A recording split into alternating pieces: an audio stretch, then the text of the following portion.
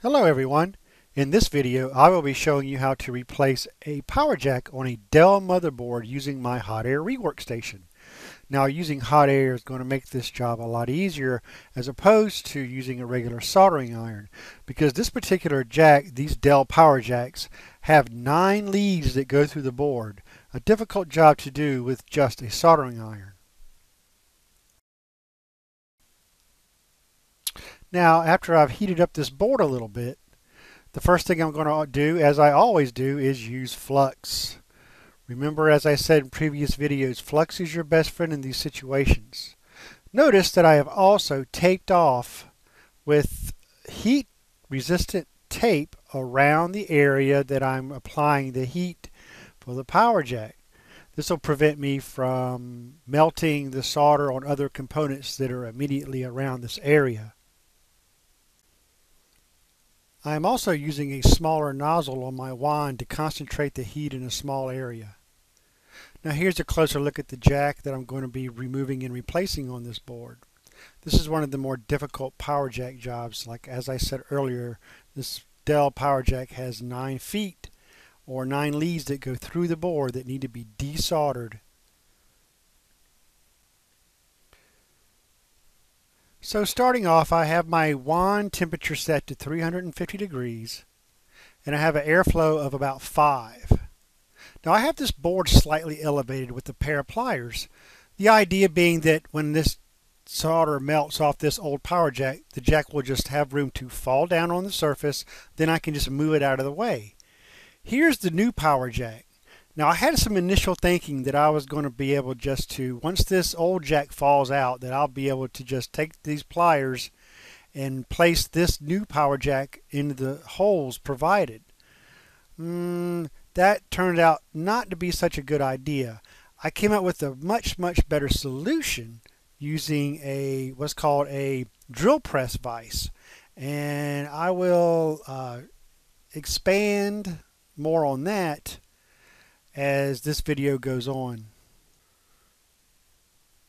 Now I'm not saying the way I'm doing this is the best way to do it. Every tech has his own techniques, but this worked for me, so I'll tell you later on how I used a vise to help me out. Okay, well, I'm going to go ahead and probably get a little hotter here. I'm going to turn my wand up to 450 degrees, and I'll just bump my air flow up a little slightly, maybe like up to 7. Now you may be tempted to take a pair of pliers again and start pulling on this power jack while you're heating it up. It's really unnecessary. That's why I have a gap that's below the board, below the power jack. So when this solder melts, it will literally fall right off, as you'll see here shortly. Okay, I'm also going to bring my wand in a little closer to the board, maybe about 2 inches off the board, 1.5 to 2 inches off the board. We can now start to see our flux start to run, and we're also getting a little bit of a change in color in the solder itself around the leads. Now you could also, if you'd like to try to use a solder sucker, some techs use a solder sucker at this point to try to suck the solder off the leads, but in this case it won't be necessary. As you'll see here, this power jack will just fall right off the board. And there we go.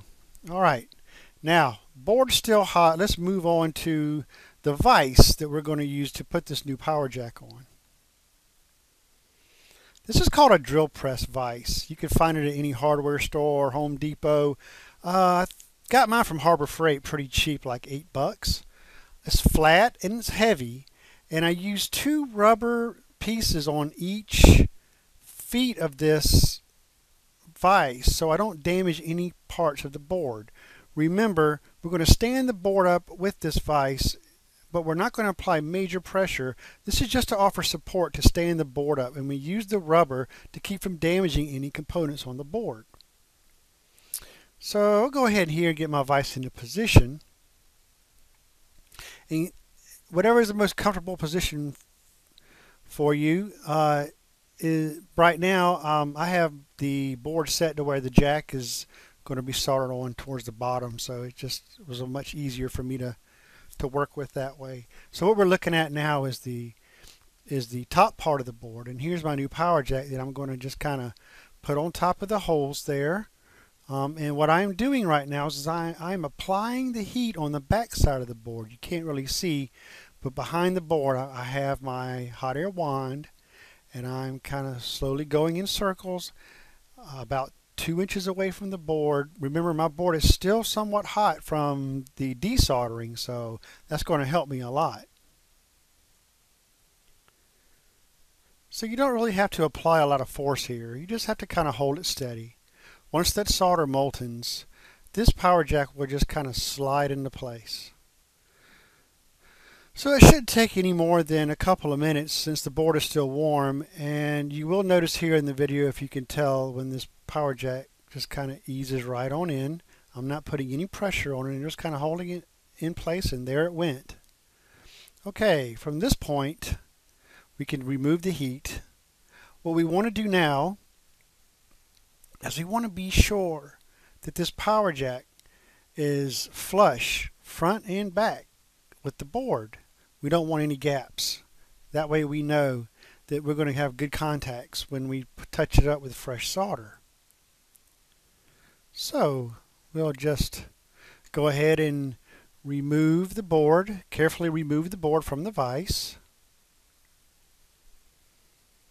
And we'll check here to be sure we're good and flush.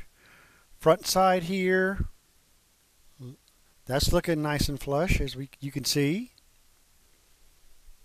Alright, and we'll flip it over here and we'll get a backside view to be sure that the backside is nice and flush. So that's nice and flush there too. At this point in time, it is time to add some fresh solder. Okay, so we want to kind of clean our area up with some isopropyl alcohol and a toothbrush to get rid of that old flux. Remove the heat resistant tape. I do feel at this point it's really important that we just get our voltmeter here and test for continuity. We want to be triple sure that there's no positive posts touching any negatives. We do not want to add power to this board if that's the case. So once again, we'll go ahead and after we confirm that, we can touch it up with some fresh solder, and I would test for continuity again just to make triple sure the job was done correctly.